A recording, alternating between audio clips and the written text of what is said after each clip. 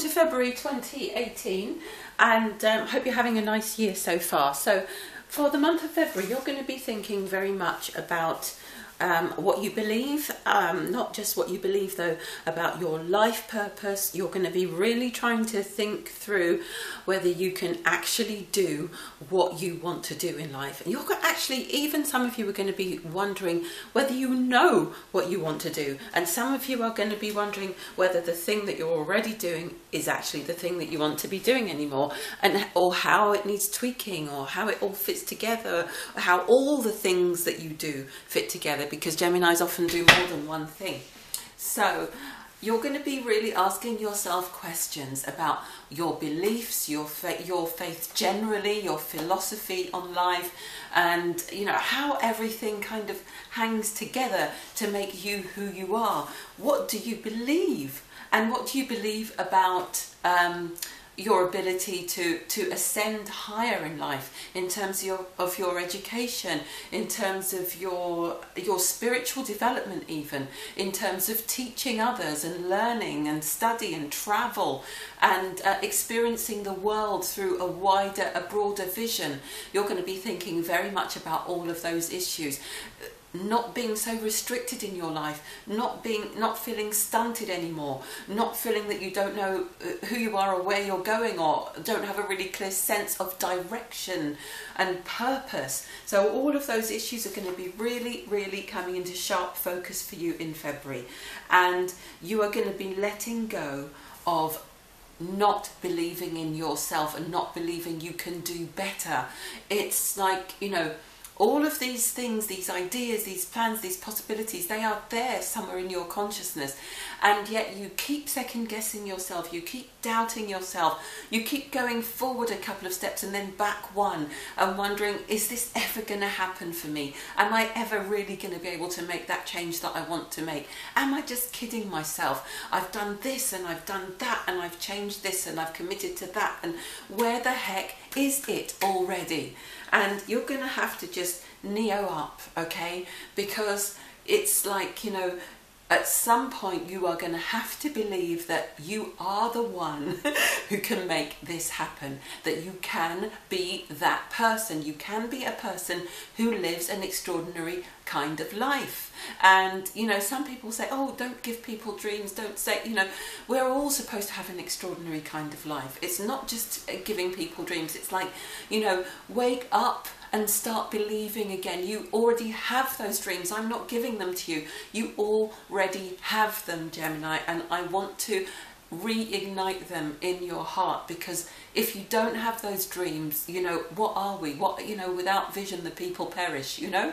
So you need to hang on to that vision. You need to neo up and keep believing. Keep believing, stop second guessing, stop overthinking, stop overly worrying, and let go of bad ways, alright, let's say unproductive ways of communicating with yourself. You're going to have to reprogram yourself. I don't care how you do it, whether it's affirmations, whether it's chanting, whether it's, you know, just constantly having a positive thinking podcast going, you know, on your iPod or MP3 player or whatever. You're going to have to find a way to reprogram yourself, because you are destined for better than what you're actually living at the moment. There is a greater vision that's calling you. You know it is. And sometimes all that's standing between you and where you're going is actually the belief. And I think that that is the case for you, in a sense, at the moment, more than for a lot of us. And so I keep saying in these February readings, but that what happens in February seems to be a turning point for the rest of the year. That's what the energy feels like. And there's probably something in the astrology that agrees with that. It could be the eclipses. And I want you to see this as the month when you decide that you're going to stop overthinking, and that you're going to stop telling yourself off, is what I just heard from Spirit. Stop telling yourself off in your head, and stop telling yourself you can't do it.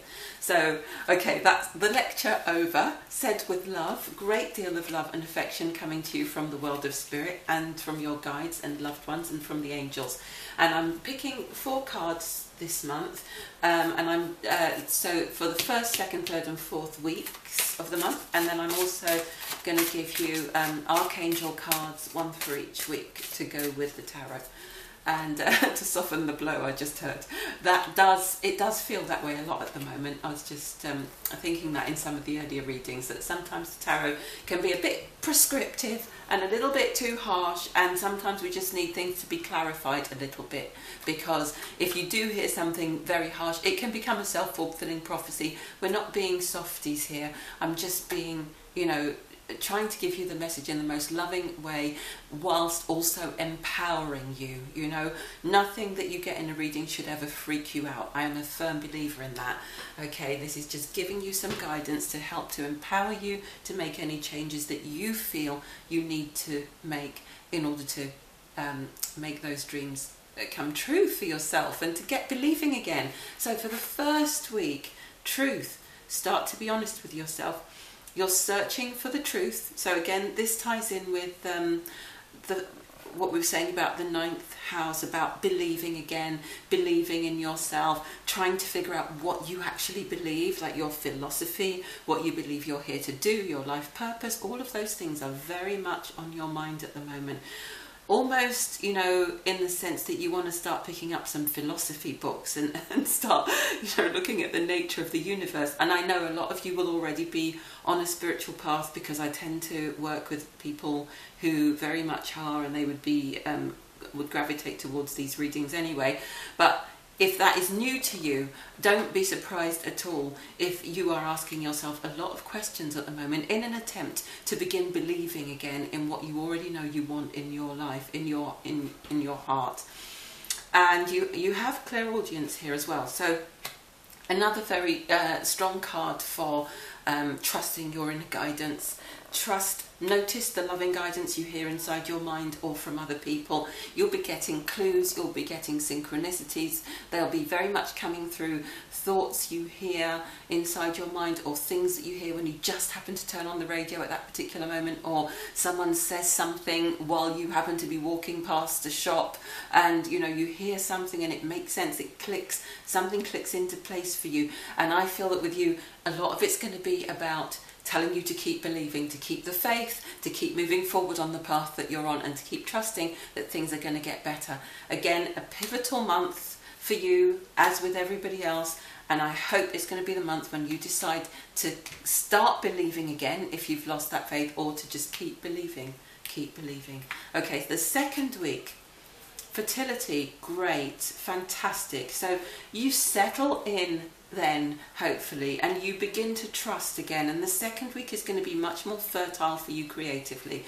It could be fertile for you in a number of ways. Maybe some of you literally are growing things, spring's coming back in our hemisphere, if you're it depends where you live, I suppose, but you could be growing children, you could be wanting to conceive, you could be wanting to impregnate someone if you're male. It could be anything to do with creativity. So, and children, that's the biggest form of creativity, but it could be to do with works of art that you're creating. It could be to do with music, it could be to do with painting, it could be to do with writing, poetry, drawing, anything at all that allows you to manifest something from your heart. Look at that heart center just glowing. Something that comes from your heart, and bring it onto the earth for others, for the joy, for the celebration, for the highest good of others, but something that really fulfills you as well. So there's a sense of completion. I'm looking at this card, and these rings are really lighting up, and this circle is really glowing, and it's like there's a sense of this is something that really completes you. And it's possible that when you come to this place of questioning, after the first week, when you come to the end of your questioning, you decide, I'm going to throw myself back into it again. I'm going to throw myself back into doing what I really, really love, and I'm going to stop questioning it now. I'm just going to do it. And then you will still be questioning your life. You may still be having a life review, but that might now include asking yourself, what can I do to give myself more time to indulge in this creativity? What can I change about my life? And this is what the universe is asking of you.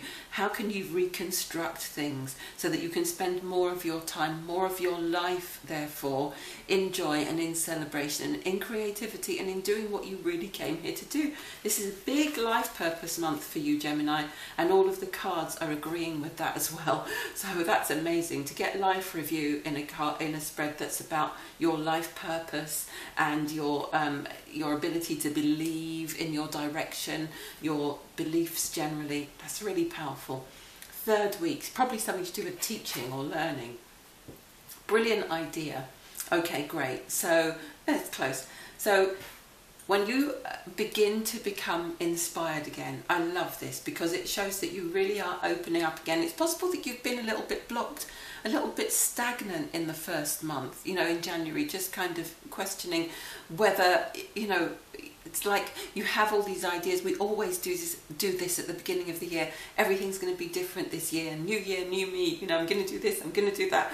And then it's as if things sort of were slower and stodgier than you thought they would be, and now you're just beginning to move into gear. So you've got all this questioning about whether you're doing the right thing, and then you come to the second week and you admit to yourself that you want to be an artist, that you want to get out there and you want to create, and then you get to the third week and that's when you really begin to embody that light again.